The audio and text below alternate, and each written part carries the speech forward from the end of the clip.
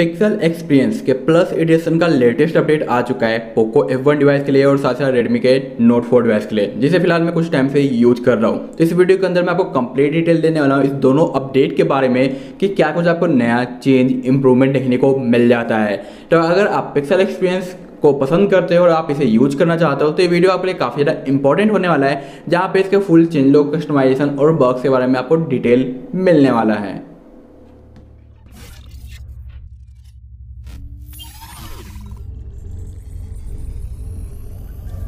Hello everyone, I am MK and you are watching take office. और इस video में हम बात करने वाले हैं पिक्सल एक्सपीरियंस के प्लस एडिशन के बारे में। एक हाथ पे है मेरा रेडमी का नोट 4 डिवाइस और दूसरा है जो पोको F1, और दोनों का है जो सेम अपडेट आ गया है। तो देखते हैं दोनों के साथ कि क्या कुछ डिफरेंट और नया देखने को मिलता है। तो दोनों पे आपको जो एंड्रॉयड 10 का सपोर्ट मिलता है, 5 जून का दोनों पे आपको सिक्योरिटी पैच मिलता है और 1 मई का गूगल प्ले सिस्टम अपडेट है। वहीं पे जो पिक्सल एक्सपीरियंस का यहाँ पे कर्नेल यूज किया गया और यहाँ पे जो मोस एंड रम वेलिना का यूज किया गया है। वहीं पे इसके अगर बिल्ड रेट की बात करें जो कि पोको F1 है, यहाँ पे आपको जो 7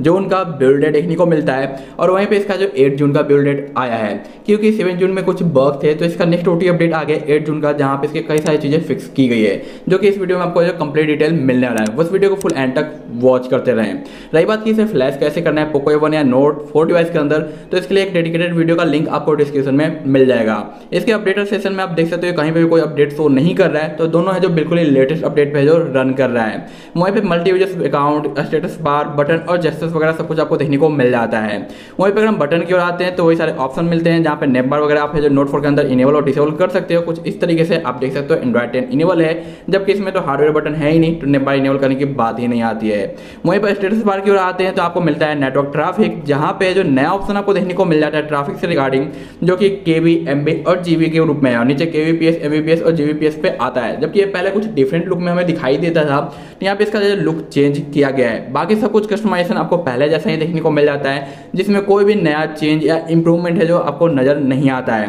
तो ऑल टू ऑल है जो पहले जैसा है, बट इंटरनली काफी चीजें चेंज की गई है। फेस अनलॉक दोनों में जो प्रॉपर तरीके से काम करता है, जबकि यहाँ पे पोको में आईआर कैमरा का सपोर्ट मिलता है, आईआर फेस अनलॉक, तो वो भी परफेक्टली काम करता है। तो नाइट मोड में परफेक्ट वर्किंग है। पोको का भी जो बाय डिफॉल्ट है जो अच्छे तरीके से परफॉर्म करता है, तो आपको फेस अनलॉक में कोई भी प्रॉब्लम देखने को नहीं मिलता है। फिंगरप्रिंट का रिस्पॉन्स पोको F1 के लिए ऑक्सीजन वैसे लिया गया है, तो थोड़ा सा डिफरेंट टाइप का आपको एक्सपीरियंस देखने को मिलेगा पिक्सल के इस एक्सपीरियंस रोम के अंदर, जबकि नोट 4 के अंदर जो सेम एक्सपीरियंस आपको मिलेगा जैसा कि पहले आपको देखने को मिल जाता था। वहीं पे आगे आता है डिस्प्ले के अंदर, तो यहाँ पे बहुत ज़्यादा प्रॉब्लम था प्रीवियस के बिल्ड में जो कि 7 जून का है, तो OT अपडेट के थ्रू इसे फिक्स कर दिया गया है। तब पहले के वाले बिल्ड में आपका जो नाइट मोड काम नहीं कर रहा था, बट OT अपडेट कंप्लीट कर लेने के बाद जो कि 8 जून का है, इसका नाइट मोड जो फिक्स हो चुका है। उसका लाइव डिस्प्ले के अंदर जो कलर कोलैबोरेशन वगैरह है, ये भी जो काम नहीं कर रहे थे, तो ये भी जो फिक्स हो चुका है।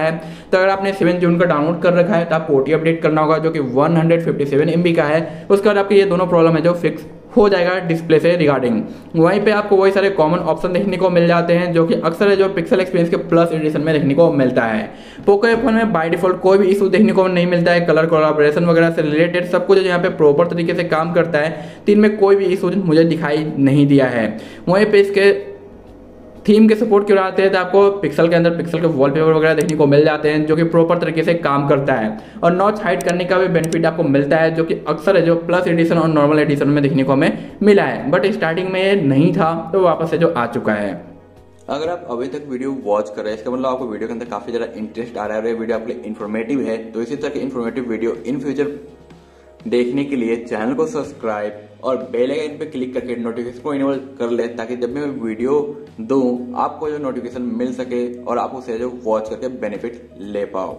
वहीं पे अगर बैक की ओर बात करते हैं आगे की और सेटिंग की कस्टमाइजेशन की, तो यहाँ पे आपको बाय डिफॉल्ट जीकेएम का सपोर्ट मिलता है, जिसके ब्लॉक्स वगैरह इंप्रूव किए गए हैं, तो आपको काफी बेहतरीन पिक्चर क्वालिटी देखने को मिलेगा। वहीं पे जो पोको के अलावा हमारा नोट 7 प्रो है, सॉरी नोट 4 डिवाइस, जिसमें आपको जीकेएम अलग से डालना होगा यूज करने के लिए, क्योंकि बाय डिफॉल्ट आपको जो डिफरेंट यहाँ पे कैमरा देखने को मिलता है, जो कि स्नैपड्रैगन का है, जो कि मोर कस्टमाइजेशन के साथ आता है। वहीं पे आगे आते हैं तो पोको के अलावा जो हमारा रेडमी का नोट 4 डिवाइस है, इसके आइकन पैक काफी ज्यादा लार्ज किए गए, बोल्ड किए गए, जो कि देखने में थोड़ा सा डिफरेंस आप फील देता है। वहीं पे इसका जो बाय डिफॉल्ट कर्नेल है, इसकी परफॉर्मेंस मुझे काफी ज्यादा बेटर लगा है, क्योंकि यहाँ पे आप गेमिंग काफी मजे से कर सकते हो। आप देख सकते हो कि 102908 का स्कोर देखने को मिला है, जो कि काफी कमाल का है, और आप आराम से पबजी प्ले कर पाओगे, कोई भी दिक्कत यहाँ पे देखने को नहीं मिलता है। वहीं पे इसके AnTuTu की बात करें जो कि हमारे Poco F1 डिवाइस का है, तो AnTuTu का स्कोर हर बार है जो पिक्सल के रोम पे काफ़ी ज़्यादा कम आता है। लेकिन अगर आप यहाँ पे PUBG वगैरह प्ले करते हो तो आपको काफ़ी कमाल का एक्सपीरियंस देखने को मिलेगा और कोई भी लैग वगैरह देखने को नहीं मिलता है। तो PUBG बिल्कुल ही अच्छे तरीके से रन करता है, लेकिन यहाँ पे AnTuTu का स्कोर हमेशा ही डाउन देखने को मिल जाता है पिक्सल के रोम पे। वहीं पे आगे बढ़ते हैं तो हमारा जो Poco का F1 डिवाइस है जो कि L1 को सपोर्ट करता है, तो यहाँ पे आपको L1 का सपोर्ट भी मिल जाता है रूट करने के बाद, तो कोई भी प्रॉब्लम है जो देखने को नहीं मिलता है। वहीं पे मैजिक से आप रूट करते हो तो नेट सेफ्टी बिल्कुल ही पास रहने वाला है, चाहे वो आपका Poco F1 डिवाइस हो या फिर आपका जो Note 4 डिवाइस हो, दोनों में नेट सेफ्टी बिल्कुल ही जो पास देखने को मिलता है। यहाँ पे Poco F1 के अंदर आपको वीडियो कॉल का सपोर्ट मिलता है बाय जियो, तो आप डायलर का यूज करते हुए जियो से कॉलिंग कर सकते हो वीडियो कॉल का, जबकि Note 4 के लिए अभी तक Android 10 पे वीडियो कॉल फिक्स नहीं हुआ है, तो यहाँ पे थोड़ी सी कमी मिल जाती है Redmi के Note 4 डिवाइस के अंदर। वहीं पर अगर चेंज लो की बात करें क्या कुछ मेंटेन किया गया है, तो सबसे पहले एक नजर डालते हैं Poco F1 के चेंज लो के ऊपर, जहां पे आपको देखने को मिल जाता है कि कई सारी चीजें मर्ज की गई है, कर्नेल को अप स्ट्रीम किया गया है, फिंगरप्रिंट का ब्लॉक्स वगैरह इंप्रूव किया गया है ऑक्सीजन ओएस से। वहीं पे जो इसका फ्रेमवर्क है जो कि 11.0.8 से जो रिसीव किया गया है, एपीएन से रिलेटेड कुछ इशू था उसे रिमूव कर दिया गया है, और यहाँ पे सिक्योरिटी पैच अपडेट किया गया है, और बैटरी सेवर मोड में वाइब्रेट काम नहीं कर रहा था तो Poco F1 के लिए जो फिक्स कर दिया गया है। नेटवर्क ट्रैफिक इंडक्टर में मैंने जो आपको चेंज दिखाया है वो यहाँ पे इंप्रूव किया गया है, और QS पैनल में जो ब्राइटनेस स्लाइडर है इसमें भी छोटी मोटी जो चेंजिंग की गई है, फिनिशिंग वगैरह ऑप्टिमाइजिंग किया गया है। पहले वाले बिल्ड में हमें प्रॉब्लम देखने को मिल रहा था स्क्रीन रिकॉर्डर से रिगार्डिंग,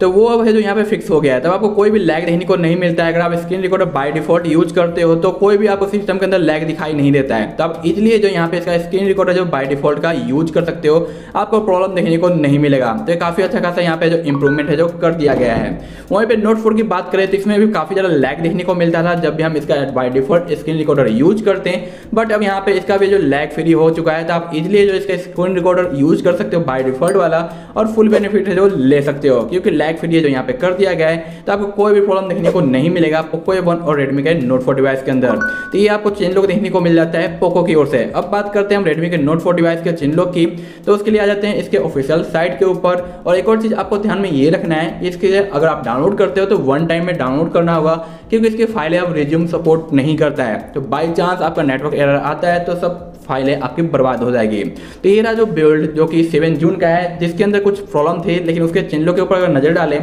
तो ओके गूगल के बारे में बताया गया कि अगर आपको जो माइक्रोफोन का इशू आता है तो ओके गूगल का आपको बाय डिफॉल्ट डिसेबल करना होगा। सिक्योरिटी पैच यहाँ पे भी अपडेट किया गया है, कर्नेल वगैरह को आप स्ट्रीम वगैरह किया गया है, वोल्टी वगैरह इंप्रूव किया गया है और क्लीन अप किया गया है छोटे मोटे। वहीं पे जो लेटेस्ट अपडेट जिसके अंदर हमारा नाइट मोड और रीडिंग मोड कलर कोलैबोरेशन जो कि लाइव डिस्प्ले है उसे फिक्स किया गया है, उसमें भी सेम चीज़ें लिखा गया है कि भाई सब कुछ वही है, लेकिन जो CTS प्रोफाइल है ये मे बी फेल हो सकता है। लेकिन यहाँ पे आप देख सकते हो मैंने आपको शो किया कि मेरा नेट सेफ्टी वगैरह बिल्कुल ही जो पास है, तो इससे रिगार्डिंग कोई भी इश्यूज देखने को नहीं मिलता है। तो आई होप सो गाइज कि मैंने आपको कंप्लीट डिटेल दे दिया है Poco F1 के बारे में और साथ साथ Redmi के Note 4 डिवाइस के बारे में। अगर आपके पास कोई क्वेश्चन या डाउट रह गया है तो आप कमेंट सेक्शन का यूज कर सकते हो। वीडियो पसंद आया हो तो एक थम्स अप जरूर दें, और इसी तरह के इंटरेस्टिंग वीडियो के लिए चैनल को सब्सक्राइब और दोस्तों के साथ शेयर करना ना भूलें। तो मिलते हैं नेक्स्ट वीडियो में, तब तक के लिए